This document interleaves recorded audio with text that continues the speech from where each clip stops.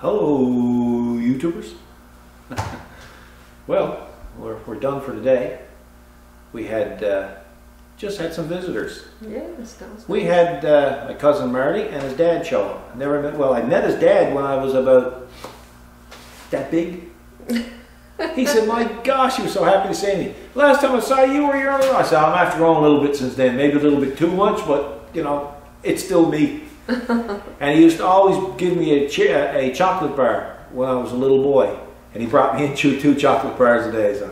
That's right. So Great guy. Great guy. You want to win over my heart? Give me a chocolate bar. Oh yeah. Hey.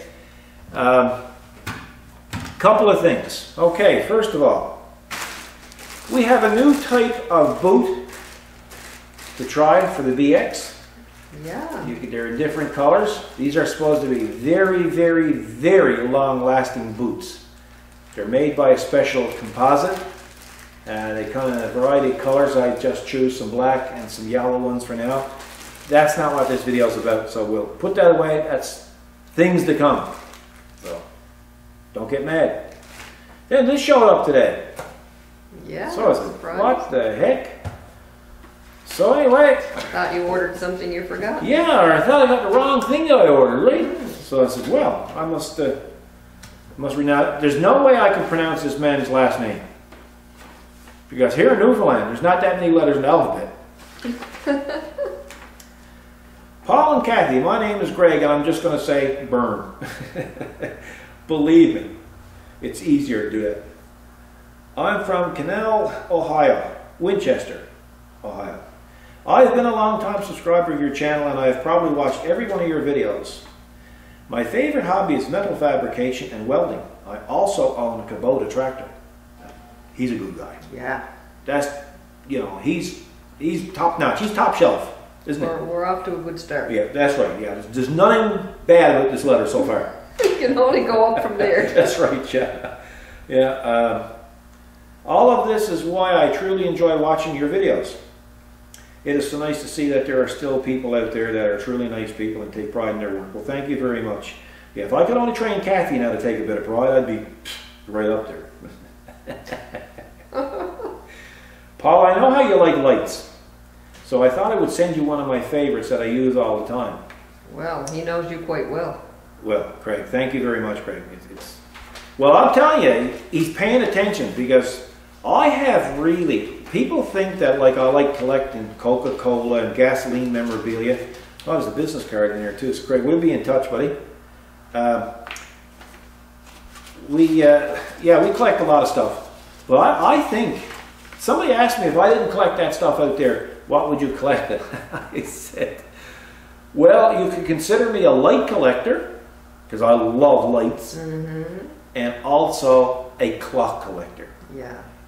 Like my biggest fear, the worst time of the year for me is when they change over this daylight savings time. Yeah, they really should do away with that. I gave up because I mean there's 60 clocks, and you know what I'm like. I gotta have them all tuned, and they all gotta be synced, and you know. So, but anyway, so it's clocks and lights. So this is a very, very, very nice flashlight. This is by, and it's made in the US. Look at that, it's LED too. Wow, look at the batteries, never seen a battery like that around. No, they're unique, huh? Unique is right. So very, very nice. Lovely. Thank you, Craig. Very nice of you, sir. Very nice. Really, really appreciate it. Now, we'll move on. That kind of made my day. Yeah. You know? Exactly. Because it's been kind of a weird here, crazy day here. Keep that in here. Yeah, so now what we're going to do is we had somebody ask us a question, and here is the question. Soon I can get back on this iPad. It's from DJ Nightfall. Being a new BX 1870 owner, I have seen some YouTube videos on modifying the hydraulic pressure by adding shims to the rear of the tractor. Could you give us your input whether this is good or a bad idea? Thank you for the information. In fact, I have found that one of the Zerk fittings under the mat was missing. That I was missing. Thanks to you for pointing out, I was able to find it.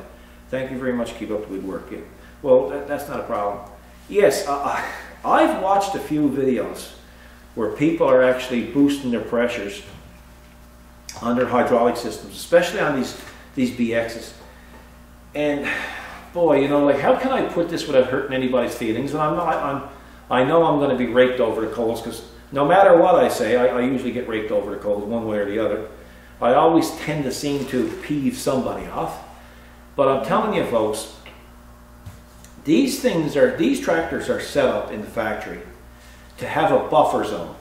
And the buffer zone is to not have them underpowered and not have them overpowered to the point where they can tear themselves up. Now, I know there's going to be times that you're going to be sitting on your controls of your BX, and you're going to say, oh gosh, if I only had that little bit more power, I could move that stump. So then you get on there, and there's companies that sell the shim package with the gauges, and you get back there and you start boosting your pressures, and you know, and you're convincing yourself that your tractor is performing better and stuff. Folks, I'm going to tell you something. I never, as much as people think that I did, I've never messed with the pressures of the hydraulic system. Because no matter how much pressure you put on it, you're never going to be satisfied. For one thing, the BX is small. Then if you got the B with the backhoe, you're going to have situations where that's going to be small. If you got the Grand L with a backhoe on it, there's going to be times it's going to be small. Look, I used to operate heavy equipment. I went from a 966 Cat to a 988. And I always said, boy, and no matter what I was on, I said, man, you know, if I only had a little bit more power, like, I could move that 40-ton rock.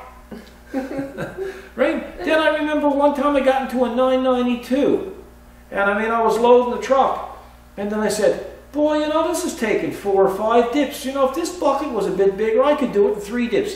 So no matter how big you go, it's in an environment where everything else is around it is big, so you automatically assume that it's underrated, or, you know, yeah, it's not really keeping up with what else is around. So you get immune to it too, and you find out, well, you get used to the power. Well, if I had a bit more power. So basically, personally, and this is my own personal opinion, you can do a pressure test on your hydraulic system. You can do that. You should have a service manual and do the pressure test. And then, like, if it's overly under pressure, which I highly doubt it ever will be, then you can shim it. But I'll tell you, folks, it's like a vehicle ramp.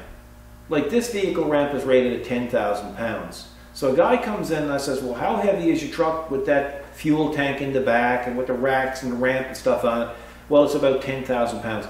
I'm not putting that on the ramp, because it is not worth doing an oil change on a truck like that when I'm going to strain up the ramp or possibly kill myself.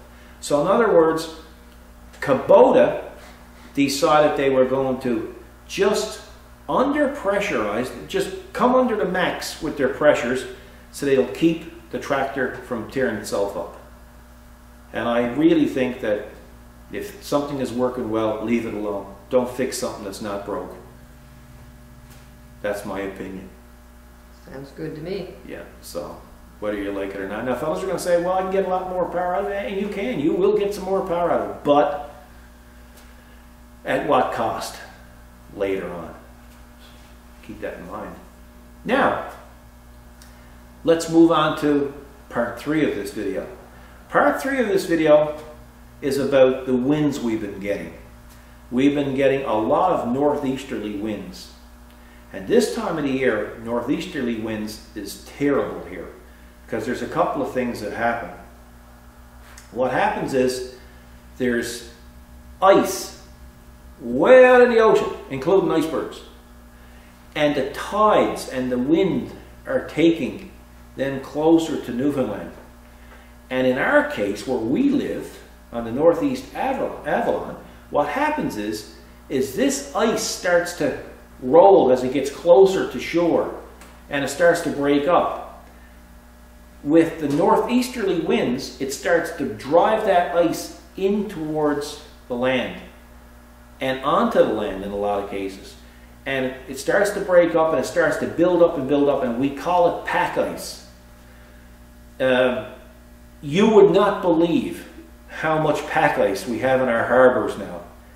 There's a ship, there's ferries that go back and forth to different islands here. Icebreakers are coming in now. What takes to be a 30 or 40 minute run now can take up to 8 hours because you just can't get through the ice. So what I'm going to do is we're going to take our other camera now, the big one, and we're going to go down and we're just going to show you what an open harbor used to look like. And we're going to show you pack ice because we have a lot of people that view us from South Africa, from New Zealand, from Florida, from all these warm climates that probably never ever saw pack ice. Because what's going to happen now, one of those days we're going to get a westerly wind. And it's Out it goes. Out it goes again. But that being said, even with all the wind that we've had here now, it's changed the direction of the icebergs. In a lot of cases, we've even had to evacuate or bring our oil rigs inland to get clear of the ice. So that means this is probably going to be one of the best years in history for icebergs.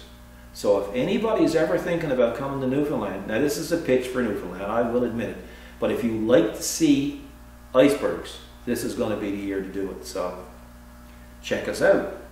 The other thing is too, with this pack ice coming in, the unfortunate part about it is it traps whales, it traps dolphins.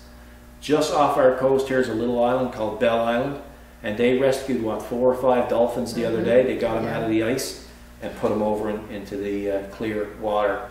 And, you know, good-natured people to go through that trouble, you know. Kudos to them, right? Yeah, because they had some open water to get them out. Yes. Unfortunately, the whale perished. Yeah, he was a young whale and he perished. There's no way to get him out or get to him. No, and you know, sometimes you're better off leaving them alone because you stress them out even more. The other sad part to all of this is you get people walking out on this pack ice. Mm-hmm. When you walk out on the pack ice, you don't know. It's like an iceberg. You don't know how much is underwater. It could be that thin and it could be that thick. So you could step off this ice pan and get on that ice pan and flip over and you're gone down under. Yeah. And you don't come back. No. You're swallowed up. Mm-mm. The sad part about it, because somebody was stupid enough to do this, I won't say stupid enough, I'll say silly enough. Yeah. Silly enough to do this. Now we have to risk the lives of our first responders to go out and search for the body. Because they never come back with a live person. No. Not you know, in that cold water. Yeah, it don't happen. And I mean, once you get swallowed up by this ice, you're done anyway. See, winds change fast too, so yes. the ice drifts. It's moving and, yeah. you know. Sure, we've had polar bears coming on this ice. Yeah. Yeah, there's polar bears around now.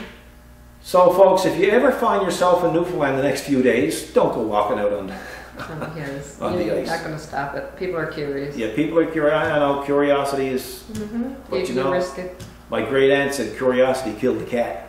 Yeah. So it's killing people too. So what we'll do now is we'll head on out, we'll load up the van, and we'll get some equipment on the go, and we'll get down and show you some pack ice. Okay guys, it's real windy. We're here off Spaniards Bay Beach. Let's pan back a bit. You can see how much ice is actually out there.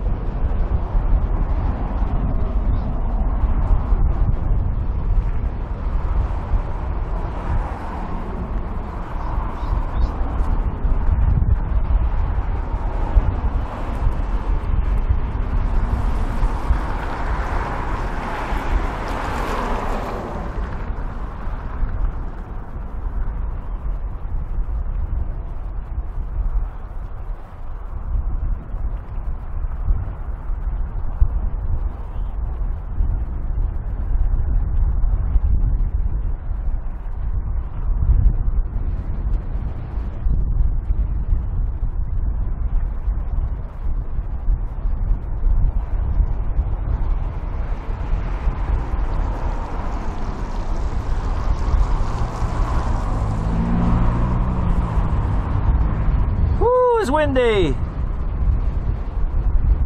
Okay guys, we're going to head over now and look at Bay Roberts Harbor.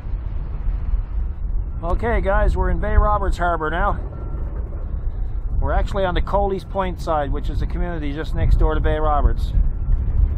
So we'll pan around. Sometimes you'll even see seals on top of the ice. Of course, I don't know if we're going to see any today, but they are there.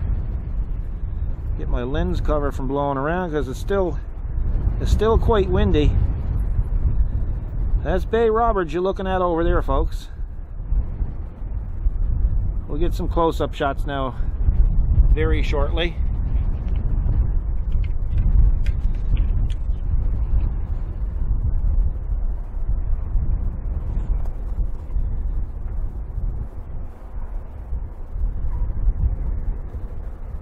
Just pan in on that that little boat that's there.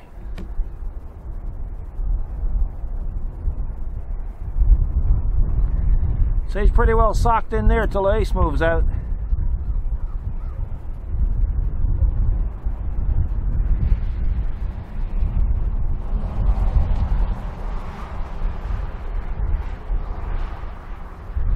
You can see that building there. The last time we had wind, it blew a lot of that building apart.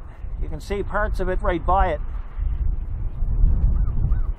And that's a government wharf.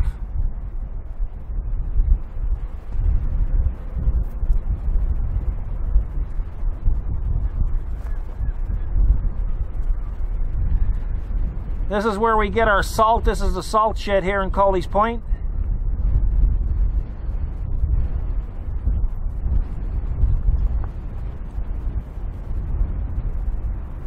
Holy smokes, it's windy. So I hope the dead cat's gonna straighten away that wind so you don't hear too much of it.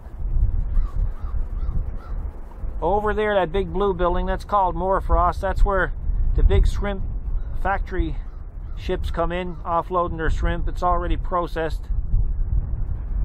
and ready to go to market. And then over here is the Bay Roberts Legion. See if I can get you up close to that.